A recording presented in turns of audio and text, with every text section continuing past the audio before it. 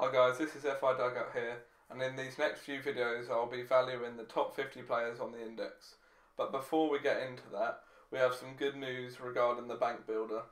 Since last video, Gay has been the subject of 2 bids from PSG, as well as being linked to Arsenal and Man City. I'm going to hold on to this trade as I think he will go to PSG, where he is worth a lot more. Aouar has enjoyed a productive season at Lyon.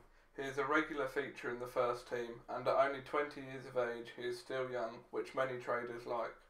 He has had some high praise this season from Guardiola, and I think in the summer a lot of top clubs will be looking at him. If we head over to Index Gain, we can see Aouar's player info report. Although not winning any dividends yet, bar in-play dividends, he has shown he could potentially be good for performance buzz, as he hit a peak score of 215, which would maybe have won on another day. He has also been unlucky with the amount of game-winning goals he has got in ratio with how many goals he has actually scored.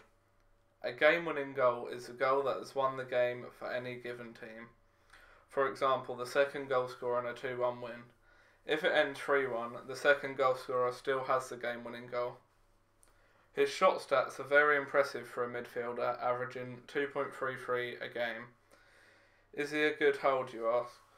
I think short term he has some difficult fixtures coming up and he could be out of the Champions League, so therefore may reduce in price.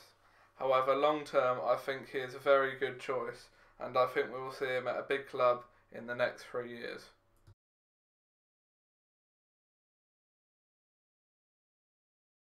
The 49th most expensive player on the index is Frenkie de Jong, who has recently signed for Barcelona. The 21-year-old will hope to break into the team next season and faces lots of competition for his place. Looking at Barcelona's midfielders, I feel he is probably overpriced depending on his performance buzz scores next year.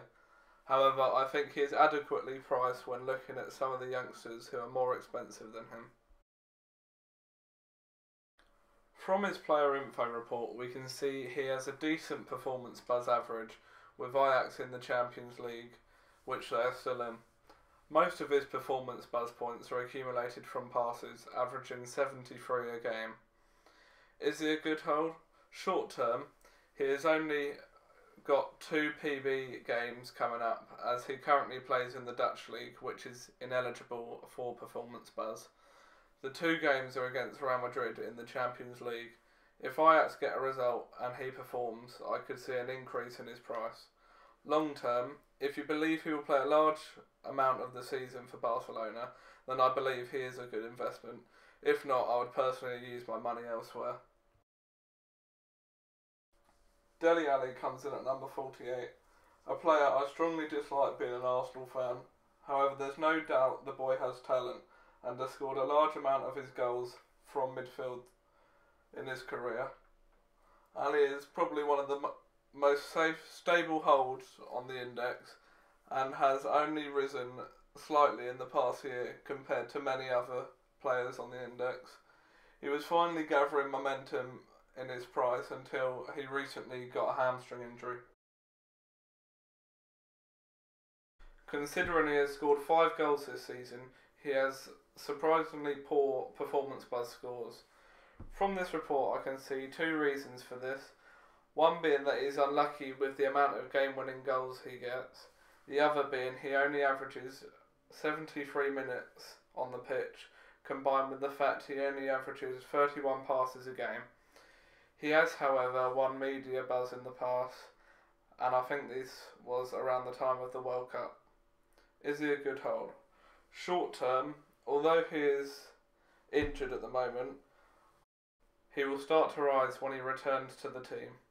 Long term, Tottenham may have to sell to fund new players, and they could be persuaded by a big bid from a top club. Therefore, there is potential for him to win media buzz due to the transfer. Coutinho is the next player who we look at, who after a huge transfer from Liverpool hasn't really set the world alight at Barcelona. He has been in and out of the team, and there have been many reports coming out that he is unsettled at the club, therefore provoking a transfer in the summer transfer window.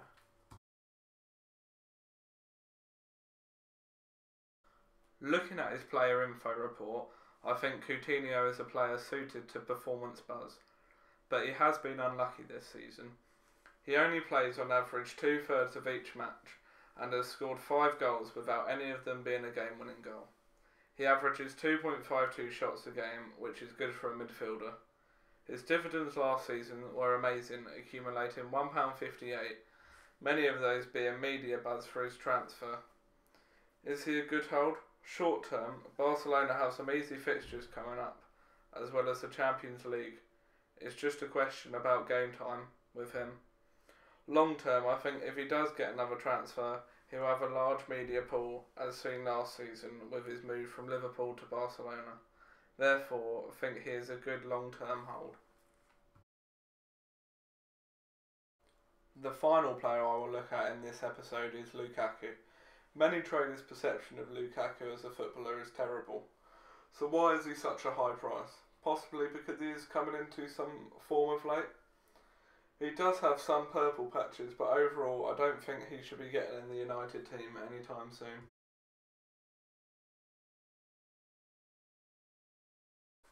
There really is no need to look at Lukaku's player info report to know he is awful for performance buzz. Looking at this, I think the main thing keeping up his price is the fact that he's won media buzz in the past, although this was when he signed for Man United. Is he a good hold?